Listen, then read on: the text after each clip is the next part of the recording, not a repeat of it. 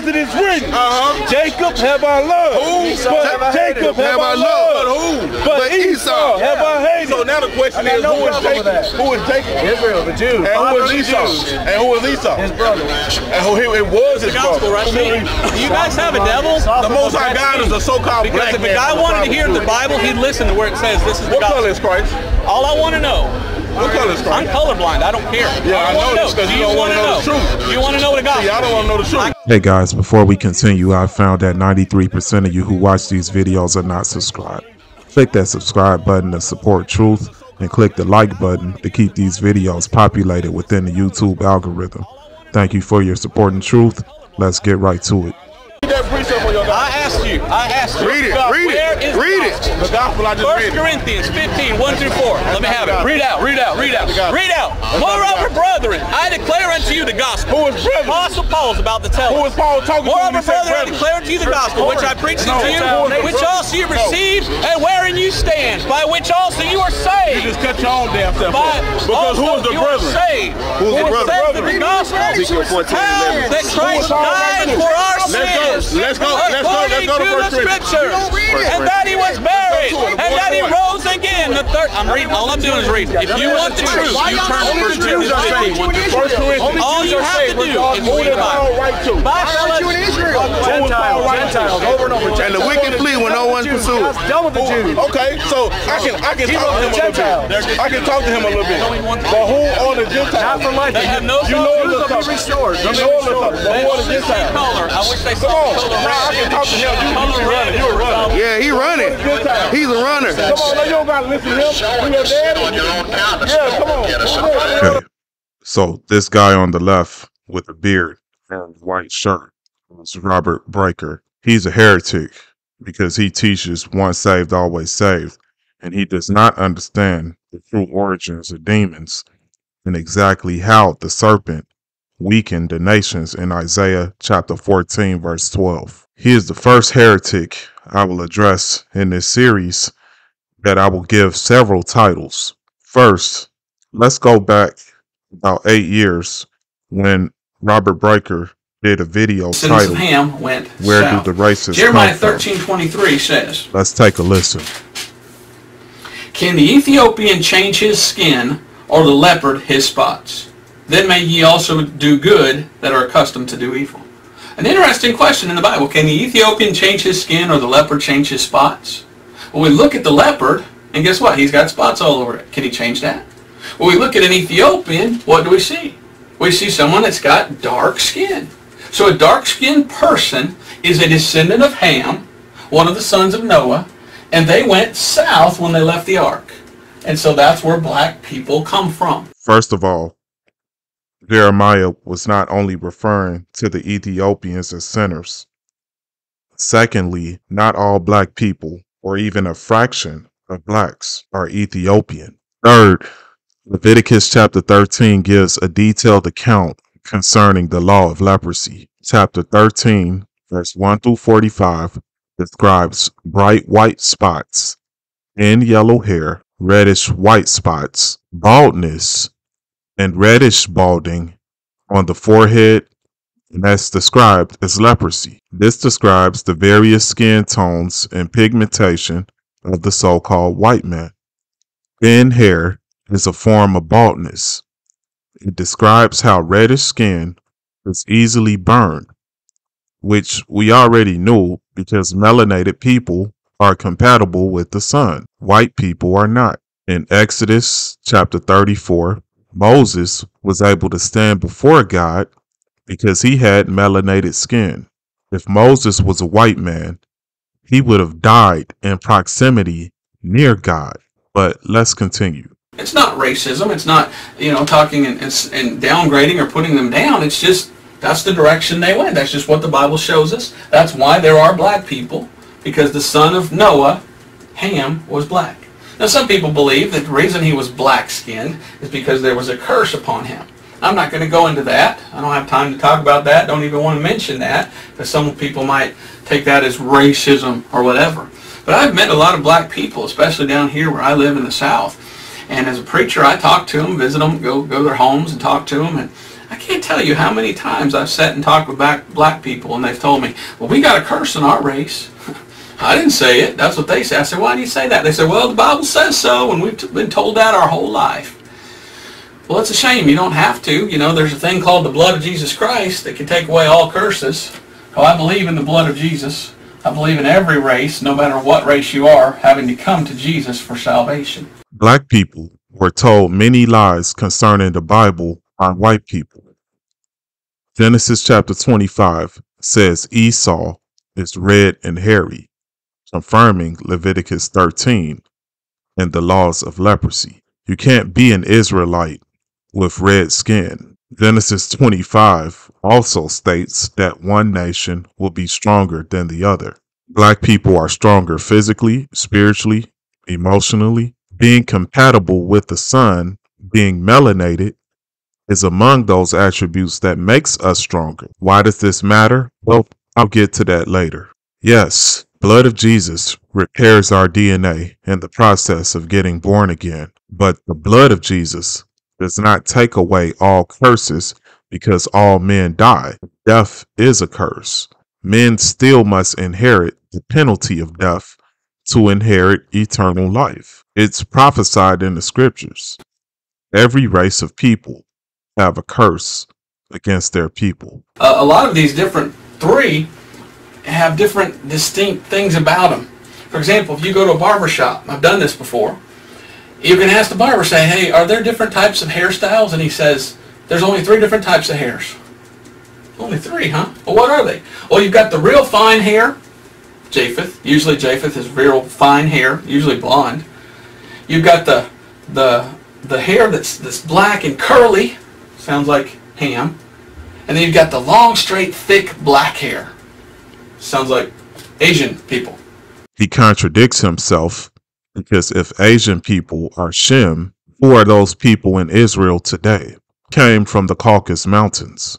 Caucasians or Asians derive as offspring of Caucasians. It's the curse of leprosy. But who was that guy God molded from the brown soil of the ground then? I'll go a step further. The Gentiles, their hair lays down. Black people, our hair stands up in a variety of crowns. We are the only people whose hair does that. It is symbolic of Revelation chapter 3, verse 9, where Christ said, he will make the Gentiles, false Jews, he will make them come and worship before our feet. Genealogies, descriptions of tribes and peoples are mentioned in the scriptures to describe sinners, so you can identify them and warn them of the judgments that will be given to them. That is why skin color matters. It's one of the ways to identify the sinner. Come from. I hope it answers your question. I hope it's interesting. I hope you don't do like many people do, take one race and think it's better than another. It's not. We're all of the same blood, the Bible says. No race is better than either race. Deuteronomy chapter 7 verse 6 says, you are a holy people above all the nations on the face of the earth. The 12 Hebrew apostles sit on 12 thrones beneath the throne of God. Now, Romans chapter 3, verse 1 through 2 says, what advantage then has the Jew? Much in every way, chiefly because to them were committed the oracles of God. Psalm 147, 19 and 20 says, he reveals his word to Jacob and has not dealt so with any other nation. And again, Genesis 25 says one nation will be stronger than the other. Why emphasize this? Because Esau chose a morsel of food over fellowship and communion with Yah. So the generational curse was passed down to his children. So for him to continue in this path, he has to live by the sword, which leads to his demise. Remember, the serpent weakened the nations. I am not purposely saying black people are better just to boast. Okay, sin cuts your years short. and there is a grave penalty for sin. That is what I want to stress here. So I presume that the Battle Axis Hebrew Israelite camps got a hold of this video and identified Breaker when he arrived at this venue in Dallas. But let's hear what else was said here. You've been sinning for years, friend, it shows on your countenance. You know, guy right here. You know, Angel, no, you're a sinner, that's why one day you're going to die. The Bible says the wages of sin is death, but the gift of God is eternal life through Jesus Christ our Lord. Absolutely no exception to that whatsoever. There is not a just man upon the earth that doeth good and sinneth not. Not a one of them, friend. There is no exception to that. Every last individual has a sin nature. How we know it? Because we have the 10 Commandments to tell us what sin is. It says thou shalt not lie. You're going to stand here and tell me you never told a lie from the time you were 6 years old. I wouldn't tell you that. I would not tell you I was not a liar. I know I'm a liar. But I'll tell you who's not. God's not a liar. The Bible says God who cannot lie. What does that mean? So this guy here in the red shirt has written on his shirt, "Make America Straight Again," with the scripture Matthew chapter 7 verse 14 below it, which says, "Enter by the narrow gate, which few shall find." I agree with this concept, but I hope it's not some right-wing ploy to draw support for Donald Trump. Although they are there to peacefully protest against the liberal, radical, alternative lifestyle, just as long as Trump is not an idol here, and it's about what Christ wants. God who cannot lie made a Bible that tells the truth and gave it to us. And he even used men to write that down. That's all right. I'm trying to know some kind of going up here. Precept. Don't worry about that, man. No, he's a reader. That's right. That's right. Hey, can I show you? Can I show you? Can I show you? You don't want, so you don't believe in the Bible, right? See, people love to say they believe in the Bible, but when the Bible come out, they don't want to hear the Bible, right? They love the Lord. He heard my cry, right? But when we go to the Word of God and see if we really heard they cry, ain't nobody talking about it. That's right. Read Psalm 83. Bring it up. Hold on. My question to you was, I gotta ask you a question. If you never accepted Jesus Christ as your personal Lord and Savior, so you are a sinner and you know you're a sinner, and Christ died for your sin. And by the way, the beloved in Song of Solomon, chapter 5, verse 10, is white and ruddy. We can go there. He ain't black. We can go there. It's white and ruddy. You know it is. But my question, so, sir, my first we question go. was, You ain't Israel. You ain't Jewish. You black. See, can you answer my question? I said you don't know that the so-called white man is your enemy. That's right. See how the devil just played both sides in that one exchange? This man with the white polo shirt told him, "You're not Israel or Jewish, you black." And then he responded, "Do you not know that the white man is your enemy?" Both of them are wrong. The devil that's in the white man is your enemy. And saying to him, "You black," that's not identifying the sinner, as I stated in several of my videos and earlier in this video. This is why genealogies were introduced in the scriptures. The Most High in Deuteronomy chapter 28 said that Israel shall be an astonishment and a byword. You can only be astonished at the appearance of someone.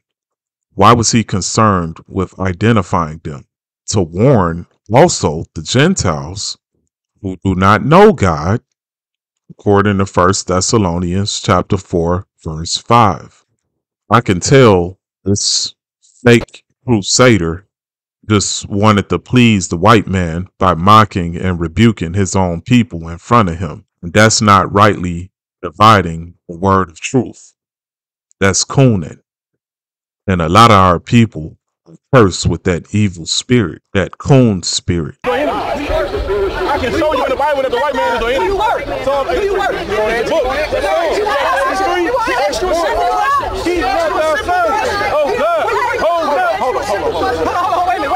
They're going to tell me that. They came from the white man. They're going to mouth. So watch this. If I answer, hey brother, if I answer, Hold on, brother, hold on. You answer my question when you answer mine. That's what a dialogue is. We're supposed to talk back and forth. Do I work? Hell yes, I work. You you know I work and who I'm working for, the so-called white man. I got to go to your job. That's how you know that y'all running the work, because I got to go to your jobs every day. I don't own the job. I don't own the textile of these clothes. We don't own the grocery stores. Who owns the banks? Who owns the government? Who runs the government? The so-called white man. Bring it out, yes, I'm a worker in there, and I'm a slave to the so-called. That's right. Then why don't you do something about it? You live in America. That's right. That's right. Bringing it out right now. That's right. Showing you that you are the devil that the Bible works on, man. I really don't understand them asking him if he works, especially while the word of God is presented. Even though these Hebrew Israelites are wrong about some of their doctrine, he's not asking them for money or anything. So what does his work have to do with the things that he said? That's deflecting and adhering to those stereotypes against black men. Again, it's that coon spirit. Bring it out. Bring it out. It's a book.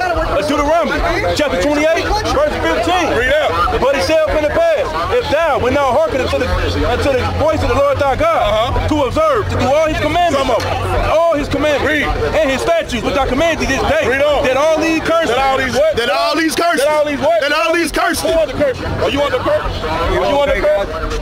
Big Bird, are you under curse? Because I know I'm cursed. That's right. I'm cursed. You under any curses? No, Christ has redeemed me from the curse of the law. What curse? If you curse You the law never from the was curse of under the law. curses. Listen, Christ has redeemed me from any curse. The Bible is you not redeemed, because the Bible is not for the You don't believe the so-called white Bible man. you read. That's a Jewish book. That's not a Jewish book. You're crazy. What does ISH mean? 90% of the Jewish. Jewish means something like pertaining to. Those white people are claiming to be Jews that they are not. They are not. Jews. I know you're not a Jew, because the Jews look like us. You're not That's right. a Jew. Why is the Jews in Israel and you in nothing? Because the Bible you in the wrong place. goes through our captivity right here. Go back to Israel. Okay, first off, he said Christ has redeemed him from every curse. Again, that's not true, because death is a curse.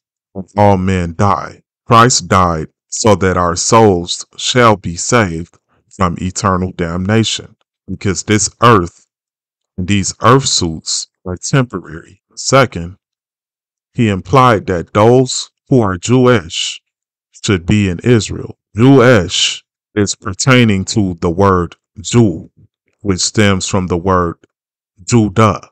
But those who are Jewish are not Judah. All right, I hope you get that.